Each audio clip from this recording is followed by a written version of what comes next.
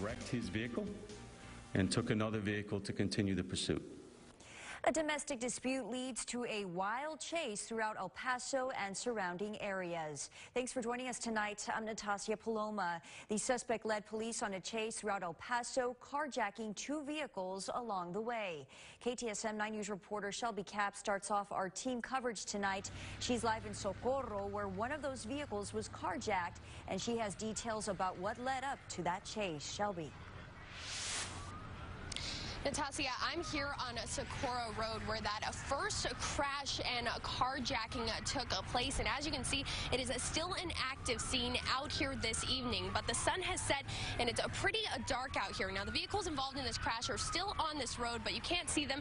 So go ahead and take a look at this video that we took earlier in the day where it was daylight. You can see that silver SUV that's wrecked along with that black truck. Now, police say that that was the original one that the suspect was driving when he fled.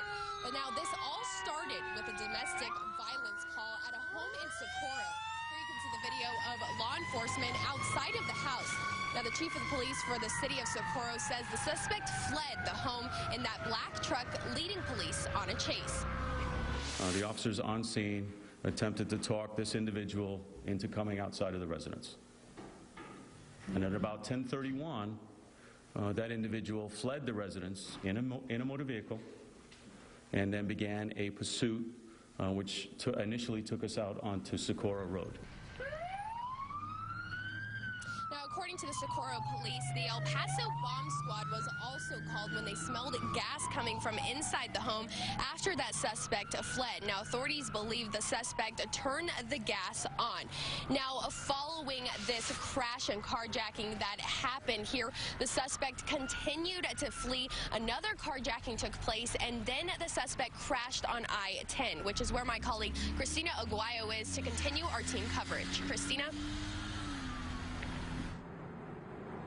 Yes, this is where it all ended, right here on I-10 near Loop 375 in a multi-vehicle crash.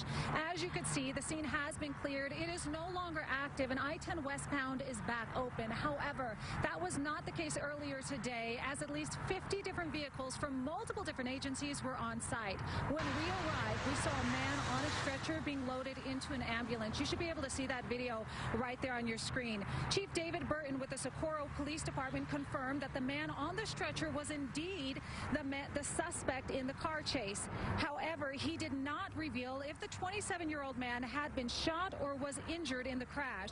According to Chief Burton, after the suspect carjacked those two vehicles, he led police on a chase in and out of neighborhoods, shooting at officers in pursuit and bystanders multiple times. Chief Burton said 7 different agencies were involved in apprehending the man, including Texas State Troopers and Border Patrol. He also said officers fired back at the suspect, which is why he said the local county sheriff's office and the Texas Rangers are conducting independent investigations on use of force.